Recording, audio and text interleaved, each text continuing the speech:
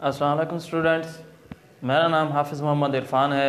The scholar school and college Qaidabad के platform से आज हम 9th की बायोलॉजी का चैप्टर नंबर 3 स्टार्ट करने लगे हैं। चैप्टर नंबर 3 क्या है? चैप्टर नंबर 3 का नाम है बायोडाइवर्सिटी। इस चैप्टर में हम किस चीज़ को स्टडी करेंगे, क्या स्टडी करेंगे?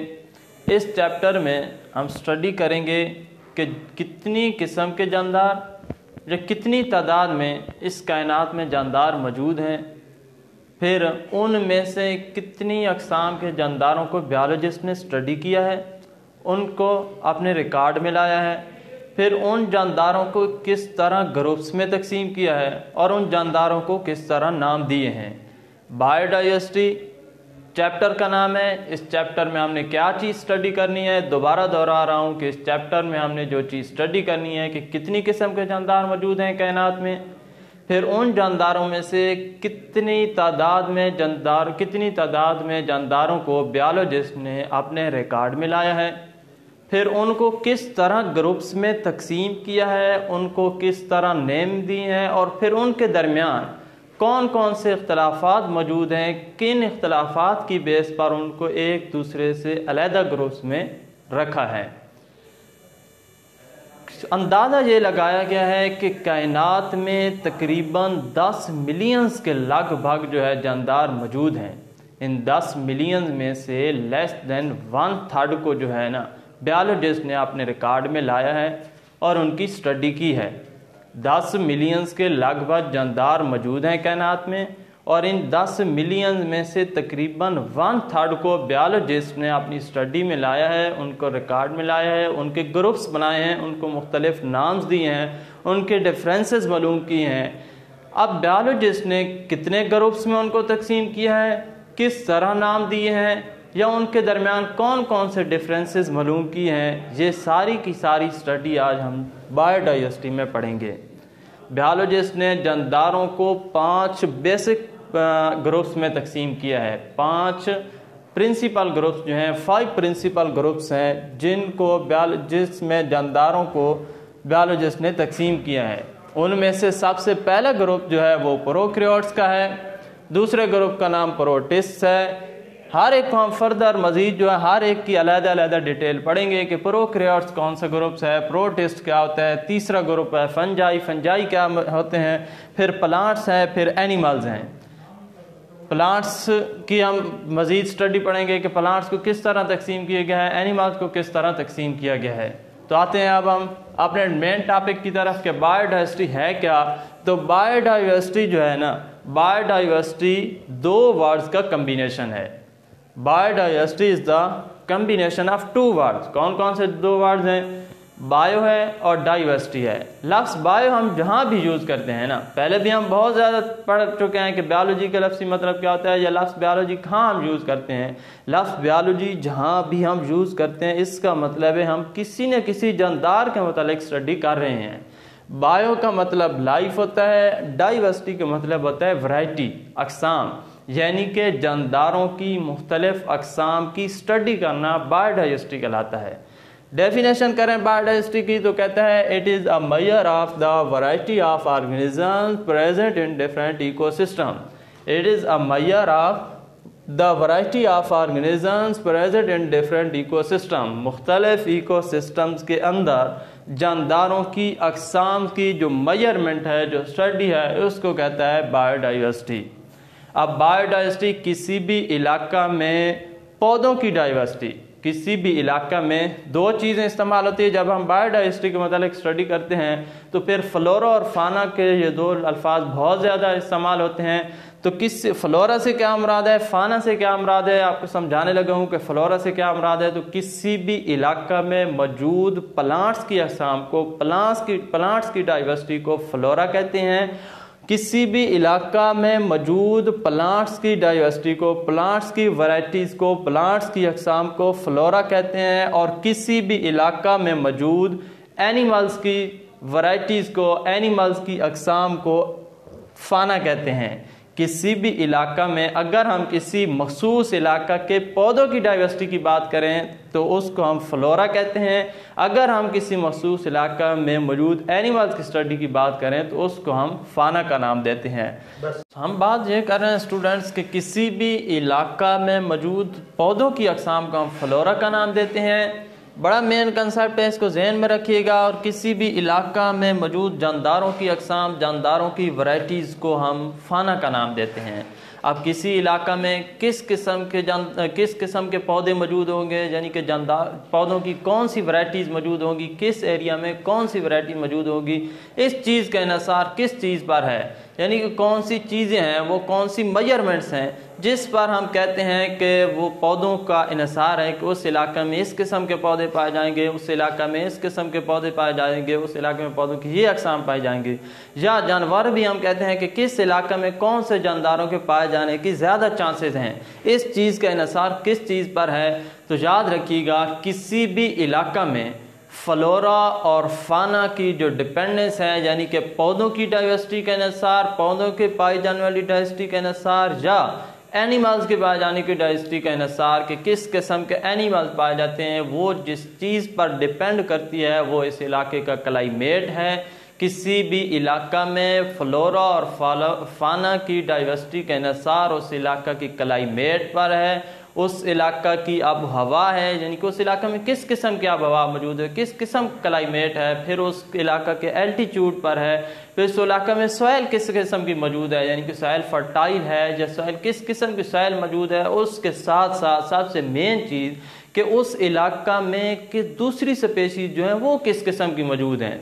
किसी भी इलाका में फ्लोरा और फाना किस किस्म के पौधे पाए जाएंगे, किस किस्म के एनिमल्स पाए जाएंगे, इस चीज़ का इन्हिसार किस चीज़ पर है।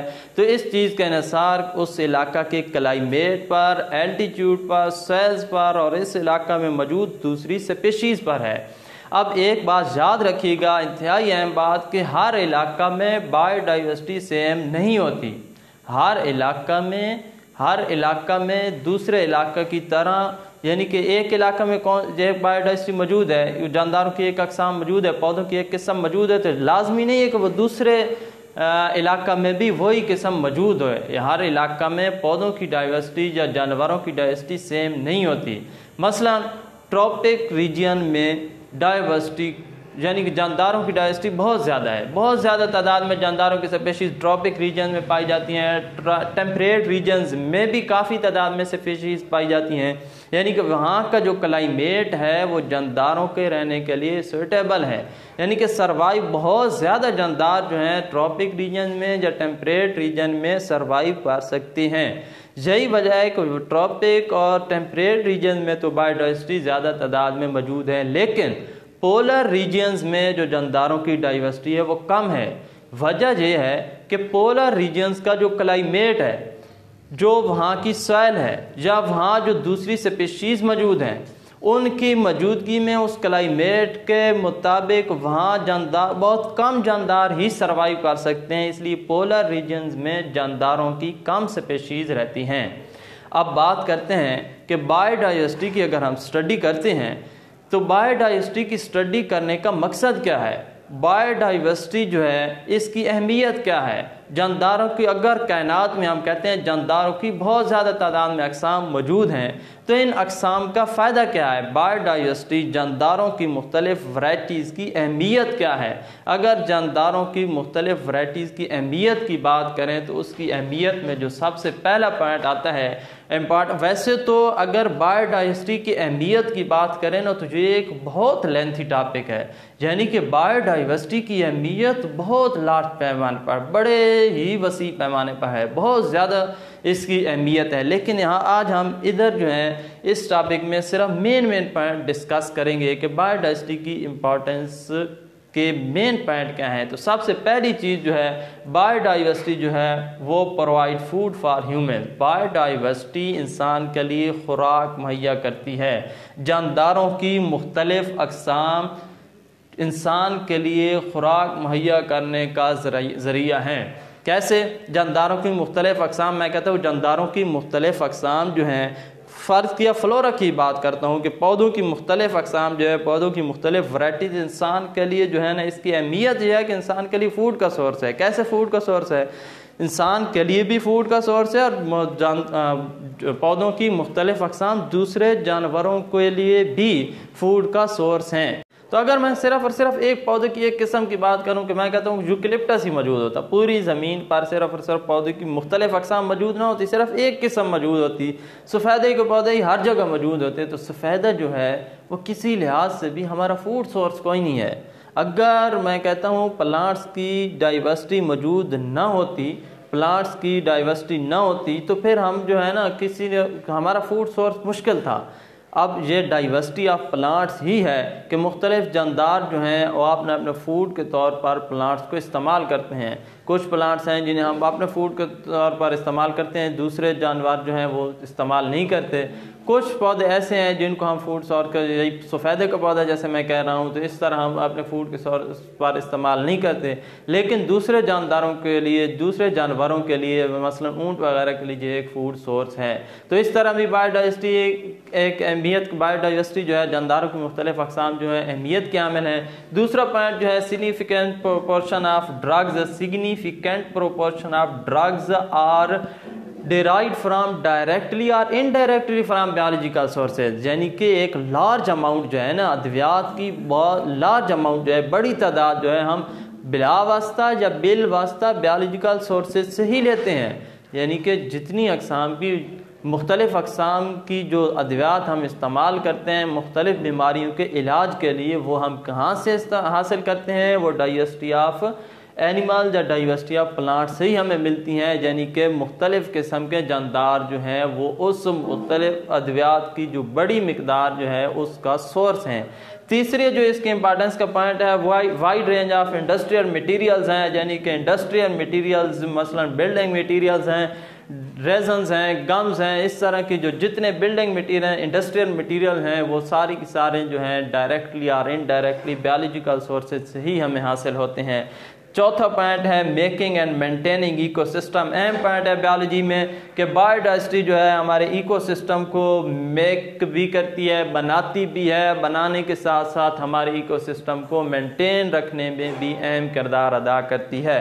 نیکسٹ پوائنٹ ہے regulating the chemistry of our atmosphere, یعنی کہ ہمارے ایٹماسفیئر کو، ہمارے ماحول کو، ہمارے کرۂ ہوائی کو، ایٹماسفیئر کو ریگولیٹ کرنے میں بھی بایوڈائیورسٹی اہم کردار ادا کرتی ہے۔ اور last point, the basic point, جو سب سے اہم پوائنٹ ہے، ریسائکلنگ آف نیوٹرینٹس، جس کو میں کہوں کہ جس کی وجہ سے ہی میں کہوں کائنات میں زندگی کا نظام جو سائیکل ہے وہ چل رہا ہے، وہ ہے ریسائکلنگ آف نیوٹرینٹس۔ اور ریسائکلنگ آف نیوٹرینٹس میں بھی بایوڈائیورسٹی اہم کردار ادا کرتی ہے۔ تو اسٹوڈنٹس، آج کا ہمارا ٹاپک یہی تھا کہ بایوڈائیورسٹی کیا ہے۔ ہم نے صرف اور صرف بایوڈائیورسٹی کا انٹروڈکشن پڑھا ہے، اس کے بعد بایوڈائیورسٹی میں ہم کیا، اس ٹاپک، اس چیپٹر میں ہم کس چیز کو اسٹڈی کریں گے یہ آپ کو بتایا گیا ہے۔ بایوڈائیورسٹی ہے کیا، کسی علاقہ میں پودوں کی ڈائیورسٹی کو کیا کہتے ہیں، کسی علاقہ میں جانوروں کی ڈائیورسٹی کو کیا کہتے ہیں۔ پھر اگر ہم بایوڈائیورسٹی کی اسٹڈی کرتے ہیں تو اس کی امپارٹنس کیا ہے، اس کا مقصد کیا ہے، یہ ہم نے امپارٹنس آف بایوڈائیورسٹی پڑھا۔ اب آپ نے اس ٹاپک میں کون کون سی چیز یاد کرنی ہے، لکھنی کون سی چیز ہے، تو سب سے پہلی چیز کہ بایوڈائیورسٹی کا ورڈ میننگ آپ کی بک میں لکھا ہوا ہے، شروع میں ہی جہاں بایوڈائیورسٹی لکھا ہوا ہے اس کا ورڈ میننگ لکھا ہوا ہے۔ The word بایوڈائیورسٹی drive from to words bio and diversity, اس کا ورڈ میننگ لکھنا ہے۔ اس کے بعد بایوڈائیورسٹی کی یہی ڈیفینیشن آپ نے لکھنی ہے۔ اس کے بعد آپ نے ذہن میں رکھنا ہے، شارٹ کوسچن کے طور پر ایگزامینر آپ سے پوچھ سکتا ہے کہ وہ کون سے 5 پرنسپل گروپس ہیں، یا وہ کتنے پرنسپل گروپس ہیں جن کی کلاسیفیکیشن بیولوجسٹ نے کی ہے۔ تو وہ 5 پرنسپل گروپس ہیں، 5 گروپس ہیں، 5 principal groups of organism. In 5 principal groups کا آپ نے نام یاد کرنے ہیں۔ پروکریوٹس ہے، پروٹسٹ ہے، فنجائی ہے، پلانٹس ہیں، اینیملز ہے۔ یاد رکھیے گا ہم پروکریوٹس، پروٹسٹ، فنجائی، پلانٹس، اینیمل کو فردر ایک ایک کر کے اسٹڈی کریں گے۔ उसके बाद आपने याद रखना है कि फ्लोरा से इंतहाई अहम सवाल शॉर्ट क्वेश्चन है, इंतहाई इंपॉर्टेंट शॉर्ट क्वेश्चन है। मोस्टली पूछा जाता है कि फ्लोरा से क्या मुराद है, फाना से क्या मुराद है। तो किसी भी इलाके में मौजूद पौधों की डाइवर्सिटी को फ्लोरा कहते हैं, ये याद रखना है आपने। किसी भी इलाके में मौजूद एनिमल्स की डाइवर्सिटी को फाना कहते हैं। उसके बाद इंपॉर्टेंस ऑफ बायोडाइवर्सिटी इंतहाई अहम शॉर्ट क्वेश्चन भी है और लॉन्ग क्वेश्चन में भी 3 नंबर। ये भी इंपॉर्टेंस ऑफ बायोडाइवर्सिटी भी मोस्टली जो है शॉर्ट क्वेश्चन के तौर पर पूछा जाता है कि इंपॉर्टेंस ऑफ बायोडाइवर्सिटी लिखें। उसमें आपने अगर 2 नंबर का शॉर्ट क्वेश्चन आता है तो कम से कम 4 पॉइंट्स आपने अहमियत के लिखने होते हैं। हमने 5 पॉइंट लिखे हैं और इसके साथ साथ याद रखिएगा कि कभी कभार 3-4 नंबर के क्वेश्चन लॉन्ग क्वेश्चन में भी ये पूछा जाता है right the importance of biodiversity. तो फिर 5 के 5 पॉइंट्स आपने लिखने होंगे, इसलिए मैंने 5 पॉइंट लिखे हैं। 5 के 5 पॉइंट याद रखने हैं। इंशाल्लाह कल नेक्स्ट टॉपिक के साथ हाजिर होंगे और उम्मीद है आप इस काम को याद करेंगे, लिखेंगे भी सही। अल्लाह हाफिज़।